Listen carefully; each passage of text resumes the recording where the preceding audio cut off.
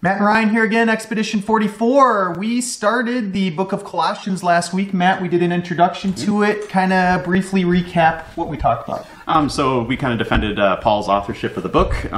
We showed some evidence that was written in probably the mid to late 50s AD. We looked at the occasion, the Colossian heresy. So we saw it was kind of this melting pot of Eastern mystical thought, Western, like Greek Stoicism and Judaism, kind of all in the middle, all mixed up together. Yeah, so we see a lot of Jewish elements in it, and we see that these people are looking at things very spiritually, worship of angels, things like that, and it might be that these are mystical Jews, so you have to follow the law to be able to have these mystical experiences. So that's kind of what we got. Very relevant book to today's culture. I think it's been said many times it's the most relevant book, and so we talked through that. We got into a little argument along the way. Paul's imprisonment. So today we are going to start out with Colossians 1, and you and I refer to what I would call a Deuteronomy 32, D32 worldview regularly, and there's really, when you're reading Colossians, either you have this view or you don't. And it's almost a different book, the way you interpret it between those two lenses. And both you and I strongly take the Deuteronomy 32 worldview in this book. So let's explain what that looks like within the context of Colossians. Yeah, the first thing that really we hit on in class this week was the word saints, or holy ones, hagios in Greek. And people think that when you say saints in the Bible, that it refers to people that have lived their life worthy of the calling. That's when you talk to anybody in church, that's what they think of. But you and I don't really go that way. No, really, if you look at that word hagios in the Septuagint, so the Greek translation of the Hebrew Scriptures that was made a few hundred years before Jesus, you find that about 20 so times in the Old Testament. It pretty much always means holy ones as spiritual beings, except for only one time in the book of Daniel. And it's very predominant in Old Testament and in Second Temple thinking. Like whenever they talked about it, you'd be hard pressed to find any example where in Second Temple thinking they would have thought that meant people. Yeah. What else? How does it kind of connect to Colossians? So when we're looking at holy ones as spiritual beings, and if Paul is calling the church in Colossae a holy one, it's kind of this connection of the people, like the holy ones were the ones who served in God's presence. So he's calling the church, the body of Christ, as holy ones, connecting God's spiritual family and physical family together. So this book is kind of linking the cosmos almost. It's taking this Old Testament view of the divinity, the spiritual ones, and it's kind of making a bridge to believers. And that flushes out in ideas of inheritance and the church, like you said. Keep going with this. So we see in verse 12, we see holy ones in light. It connects inheritance and holy ones in light, and we talk about holy ones, spiritual beings. And in light, it's kind of interesting because in the Dead Sea Scrolls, the War Scroll, they connect the sons of light, which are God's kind of end times family. Yeah, which is a little play on Expedition 44, by the way. 44 was the number, that the numerology that they gave to this group in Qumran. So inheritance, we see in Deuteronomy at 32 verse 8 that God gave the nations their inheritance. So when he divided them up at Babel and put a holy one, a Elohim, spiritual being, kind of to rule over each one, but they all kind of led these nations astray. So we see that, and we also see in this picture in Psalm 89, 5-7, that the holy ones are in God's assembly, and that word assembly is ecclesia, the same word for church. Church, isn't that interesting? So we're connecting these dots here. Okay, holy ones, spiritual beings, the church, and the church in Colossae, kind of all this view of inheritance. And so Ryan, like we talked about the Septuagint being translated, the Greek translation of the Hebrew Bible, we see this word inheritance often always in the Old Testament doesn't really mean salvation, which we think of our inheritances in heaven or something like that. But this actually means physical stuff, a people, a land, a kingdom. So that's tangible. Tangible stuff. So there's a relation to sacred space here too that you kind of have to get. And the first time, I mean, this kind of blew people away in our class when you were going through this, because just our ingrained concept of Colossians, we've never read it this way. Then all of a sudden you start reading it this way, and like I said, it's like a new book. And so really, if it's talking about physical stuff, and if Paul is dealing with this dualistic mentality of the flesh being bad and the spiritual being good. This is really just a poke in the eye at these people saying that, hey, this inheritance, the kleros, the word in Greek there, which connects to physical inheritance, that it's not you're escaping this body and your soul going to heaven is the final destiny, that it's a physical inheritance. And that flushes into the kingdom talk in here. And so we have the kingdom, and then it talks about a domain of darkness. How do those fit into that same picture? Yeah, so we kind of titled this in our class The New Exodus. Yeah. So they uses words from the Exodus like redemption in Exodus 6:6. Yep. So we got God's kingdom. So this present kingdom, the word transferred there is in aorist tense. So aorist tense in Greek is a snapshot of something that has already taken place. It's completed. Yeah. So we see that a lot of people just, when they think of kingdom, they think of like what the 1,000-year reign, the millennial reign of Christ that we see in Revelation. But this is saying the kingdom's here, and the Colossian church is part of that that kingdom. They've been transferred out of the kingdom of darkness. So Ryan, kingdom or the domain of darkness in the Old Testament, what do we see there? How is it described? So first, there's this idea of it's kind of already not yet. You hear that in terms of theology, and people don't quite understand that. Where does that come from? Yeah, so we see here, like, the kingdom is kind of reality based on the Greek grammar. Yeah. But you see, like, in 1 Corinthians 15, the kingdom will be handed over to the Father. It's still something future that hasn't happened yet, something that will happen at Christ's return. So it's already a reality of something that we live in, but it's something that's broken into the present but hasn't fully been consummated. That's a good way to say it. And that's the reference there is 1 Corinthians 15 that kind of ties it all in together. So now when we're talking and we're linking this to the new Exodus, there's this kind of idea of cosmic geography. And where that starts is everything's outside of Yahweh's sacred space. So I always like to say it starts with Eden and it ends with Eden. So we have this picture of Eden, of that is God's sacred space, the temple, the high mountain area, things like that. And then we lose that. And so that kind of disappears or goes away someplace. And in the end, that's where it comes back to. That's where it finishes. And so kind of putting this all together, there's a domain of darkness that ties into kind of this whole era between the two Edens, so to speak. And it's really linked to the picture of this love story book, and in Deuteronomy 32 again really plays into this, of God is coming up with kind of a plan to reassess of how to bring back Eden after we and the spiritual entity screwed it up so much. And so God doesn't just give up on it. He says, I still have a plan to bring this back despite all of the ways that this has kind of gone aside. And so that plan is kind of rooted in Israel in the Old Testament, and it flushes out in the Day of Atonement. You might have heard of the Azazel. The one goat is kind of given as a sacrifice of almost reconciliation at the point, and then the Azazel is sent away into the wilderness to kind of be pushed out, and it's a picture of really what God is doing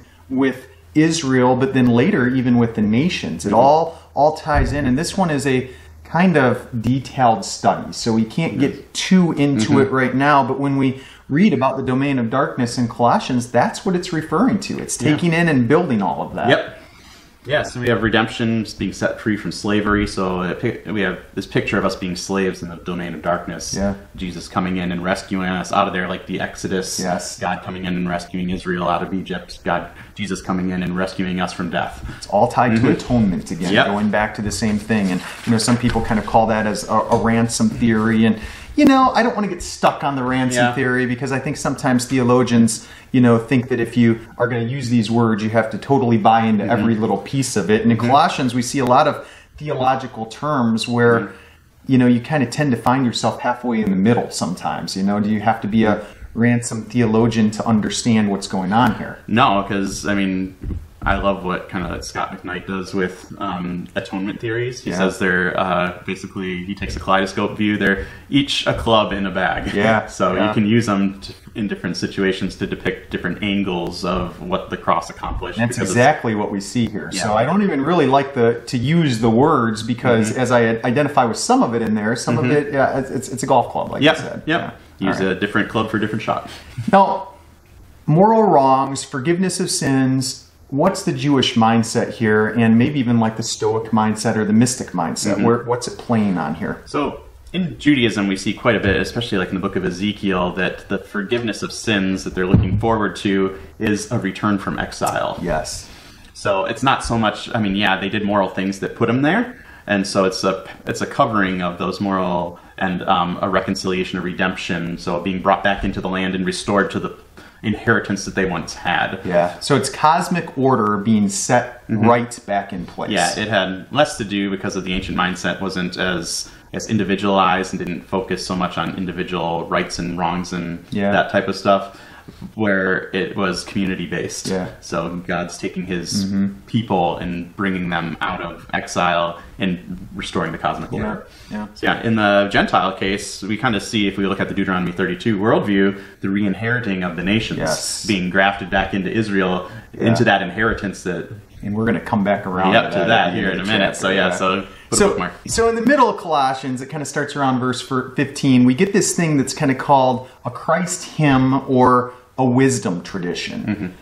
People that know Colossians and read the Bible for their whole life may have never heard it put that way. Why do we call it that? Yeah, so in Colossians 1:15-20, we kind of have this, it seems like it's almost a hymn. And this is part of the reasons that we were talking about, that people really, some doubt Paul's authorship, because it's got such a high view of Christ. But he's doing this for a purpose because of the audience that he's against. He's putting Christ above the spiritual beings. And this, it's not that it doesn't fit. I mean, it does fit into the whole context of it, but it almost seems like it's like a letter within a letter, or like, he was writing this and thought, this really fits in well to where I'm going with it. So what is it? So maybe it was part of ancient church liturgy or something that was already going around, a song that was already popular at the time that he stuck in here as a quotation, or maybe he wrote it himself. Right. So those are some options that we can deal with here. But it really deals with the wisdom tradition. If you look at Proverbs 8, we see in the beginning that wisdom was with God when he created the universe. Yes. So, and what Paul is doing, he's putting Jesus in the God spot and the wisdom spot there. Yeah. Kind of, we talked last week about kind of the binatarian view that ancient Jews had of visible and invisible Yahweh, and the Spirit was there too. Yeah. But really, they kind of focused on those. Conceptually, they thought that way. Trinitarian views didn't come till much later. Yeah. So that was kind of ancient Jewish way of thinking. So we have. Yeah, he's looking at Proverbs 8 through the view or the lens of Genesis 1. Yeah. And we touched on this in Job too. I mean, Job had some of these same mindsets, and really, you could find the wisdom principles in just about any Old Testament literature, but particularly the more poetic ones, I would say. Yeah, Wisdom of Solomon is a huge one that puts, that's an intertestamental book. Yep. And basically you can find all these phrases that he uses here in verses 15-20 in the Wisdom of Solomon, connecting wisdom to creation. Yeah. So we got Paul also in 1 Corinthians 1:24 saying that Jesus is the wisdom of God. Yep.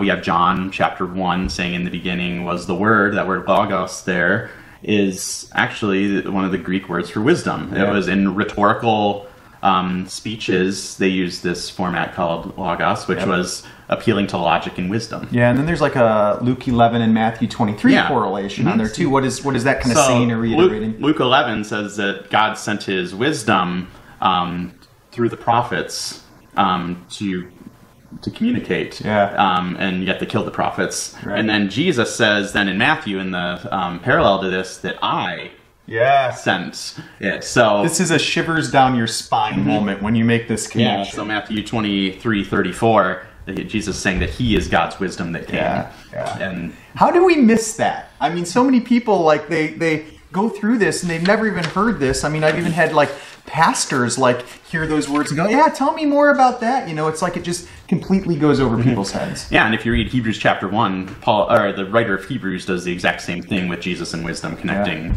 that, putting Jesus in the wisdom spot, and wisdom is in the God spot. So what Paul is doing is he's not saying that Jesus is like one of all these other spiritual beings, which is kind of in the water here in Colossae. He's saying that he is the actual creator. Yeah. He is equal with God. Yep. Pretty neat. Yep. So then from there's some firstborn terminology. Yeah, this is where people get hung up because it kind of, if we're thinking chronology here, like I'm the oldest of 4 kids. Yeah. So I'm the firstborn. Right. And I was created by my parents. So does this mean that Jesus was very first? created by God. That's what most people think. That's what most people think, but I mean, you kind of look at Exodus 4:22, and we see Israel being called God's firstborn. Yep. They weren't the first people. No. And so it's not chronological. Yeah. I mean, if you look at it that way, your theology would be pretty skewed. Like, you really can't take that view because it gets very problematic. And so... Psalm 89, you got the Davidic kingship being linked to firstborn, and that David wasn't Israel's first king, and he wasn't the first human either. No. So it's about kingship and status is what firstborn is. That's the connection, And so then you have this visible, invisible, all things kind of connected at the hip, so to speak. What about... There's a connection of the resurrection with this too. Firstborn of the dead. Yeah, that they're tied in. And people, again, that's one of those concepts people don't really know what to do with the firstborn of the dead, because that kind of plays into your concept of the afterlife too. Yeah, so we kind of see this disembodied spirit going to the heaven view. We see it a lot in the church, but especially kind of in Eastern thought, even in Stoicism, where they saw the physical as bad. And that's kind of where they originated with Plato, this immaterial soul. And that's why we have such a skewed concept of soul. We talked about that in the Nafish video and some other times. Is, Americans think this idea of soul, and it's that our idea of soul isn't really biblical. That's not what it was describing. It's the combination of everything that you are. The deepest part of who you are is your suke or nefesh. And so when you talk about like the first fruits of the dead and how this flushes in, it's going to have an effect on your end-game thinking here. So then we have a little bit of a hang-up in the fullness of Christ, because that's where this really flushes out, and you got to kind of look a little bit at the Greek wording here to get a really good understanding. So walk us through that a little bit. So the word plērōma is the word for fullness, and this is one of the points that they really think that Paul is dealing with Gnosticism, because that became like a trigger word in Gnosticism much later. And that's part of the reason that some people will put it later, but we've shown that this word doesn't necessarily have to mean that, because it could also be, instead of taking a Gnostic or Eastern view of the word, it could take a Jewish view of the word. So, which I think would be more suited in Paul's mind, being a Pharisee, where the fullness was God's presence filling the temple. And then Solomon even saying that the temple can't contain you, and your fullness fills the entire earth and the entire cosmos. So we get this theologically when we say that Jesus is all we need, that there's nothing else. But the fullness, and I think where this ties in is that it connects a lot of dots here that I think theologically, even when we say that, I kind of laugh when I hear people say that, because I don't think they're really understanding the implications of what's all tied into saying that. But it's nothing lacking, everything. And it's funny how how theologians across the board are so easy to say that, yet all of a sudden when you kind of explain the implications, they're almost like, well, hold on, I'm not sure I want to go there, And then in that, all things are reconciled. And again, we have no problem saying that about Jesus, no matter what theology you maintain, but it really kind of gets into it here. And do you want to get into that? I mean, do we have 45 minutes to really dive into the language and everything else? Maybe we'll make a second video just on this verse, because we could take an hour just talking about this little section of verse 20. And there's some pretty good stuff out there already on the internet that really scholarly goes into it, but you gotta want to jump into this, because it gets hardy. Yeah, it does. I would recommend Michael Heiser's The Naked Bible podcast. He did a series on Colossians. I think it's a second episode or third episode where he really gets into this on that. So I recommend that to you if you want to kind of dig into this. Maybe we'll make a video later. So let's just give them our conclusion on that, Ryan. Sounds good. So we take reconciliation not as individual salvation here, because then that would kind of point to a bit of universalism or reconciliation of maybe fallen spiritual beings, which we don't see that in the beginning of Revelation, and we don't see the spiritual being thing. If you look at Hebrews chapter 2, there's some stuff that points against that. So if you don't know what we're even talking about right now, it's basically the idea is that these spiritual beings, a horrible way to say this is angels, what happens to them kind of, and it's funny that people would say the afterlife. Yeah. We laugh at that all the time. Yeah. But what's the reconciliation within angels? And that's what this is kind of playing into. Yeah, some people take it that way. We take it, and the Greek grammar supports this without going too crazy into it, that it's a reconciliation of the cosmos. So if we see Eden was where heaven and earth overlapped at the beginning, and because of Adam's sin and the fall of the spiritual beings as well, heaven and earth were ripped apart. Yes. And so this is Jesus, through his death and through his defeating of the powers, is reconciling heaven and earth together. It's an already not yet thing again. So, but now they're overlapping again. So the way of seeing this is connecting the scriptures that way. And in Colossians, people almost want to go with like the separations that their Bible puts in there and, you know, end and begin at these things, which we just know is not a good way to read our whole Bible in general. But when we're looking at this and you read it together, those verses are connected, and it's hard to see another view when you read it that way. Yep. Yeah. So Colossians 1:16, Colossians 1:20, Colossians 2:15, they're understood together. Yeah, they should be. It's really important to see the reconciliation and the defeating of the powers at the same time, because that's the key to seeing this heaven earth overlap, the reconciliation of sacred space with the physical space. So. And this isn't the only place that you see this in the Bible. I think once you get this mindset, you see it a lot. But Hebrews 2 is another place that you know you read it, and theologically it would be very difficult to read that a different way again. Yep. So. All right. So from here we kind of get towards the end of Colossians, and we bring this back to reconciliation on a bigger plane. Yep. What is that bigger plane? So looking at so we see the cosmos being reconciled, and he then zooms in on the nations. So we see kind of Israel being God's people, nations being disinherited, through Jesus, the nations being re-inherited. We see at Babel, which basically what Moses is retelling that story in Deuteronomy 32:8 there.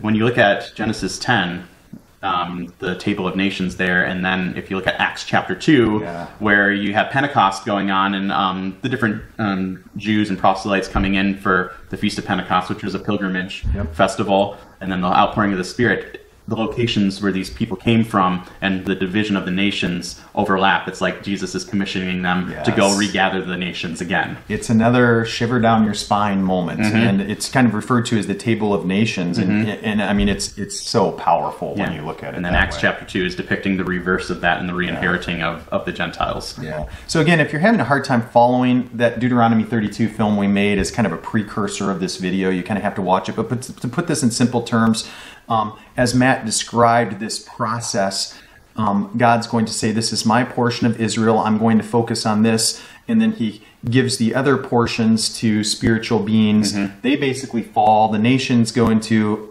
utter chaos against God, really, along with their spiritual beings. And, you know, the Second Temple people would look at that and they would say it was just a mess, you know, and it wasn't really what God was probably planning to happen, but man and the spiritual fallen beings made this happen.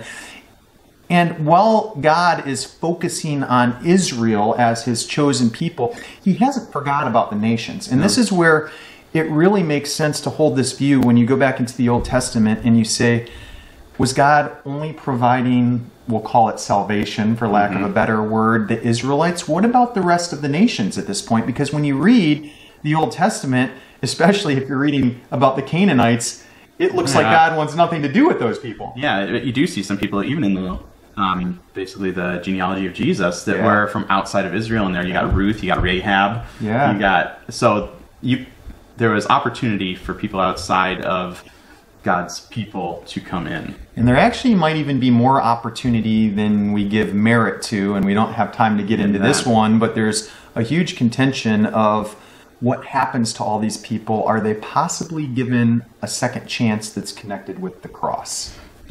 And so there's that thinking, but the idea is that eventually these nations are going to be welcomed back in, gone after, you know, reconciled is the word that we would use. And so how do we go about doing that? Is that done through the Jewish nation? Is that done through the church, as could be worked out through Colossians? Does the church become that? There's some significant ideas here, and in theology we have some words for this. And again, Matt and I don't really like to put ourselves within the confines of these words because, like he explained earlier, they kind of jump back and forth. But when you're looking at that, how do we explain those different ideas? So we have one view, which is called replacement theology. So the church replaced Israel after the cross. So God was done with Israel, and now he's working with the church. Yeah. And then the next one is covenant theology. Yeah, so the church is kind of grafted into the covenants of Israel. Yeah. So they both exist. And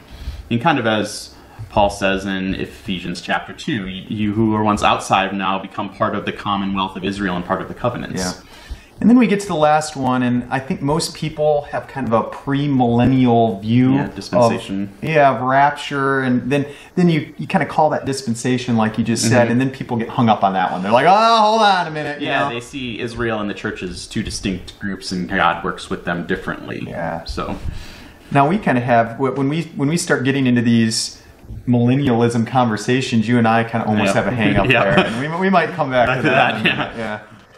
Yeah, so we see here that the Gentiles are being reconciled and invited back in. So we see kind of like you and I, we land probably closer to covenant. Yeah, especially me, because I'm an Old Testament guy, and everything's covenantal that way. So. And I can see it even with Paul, being the Romans chapters 9 to 11, the Gentiles being grafted in as unnatural branches into the natural root of the tree there.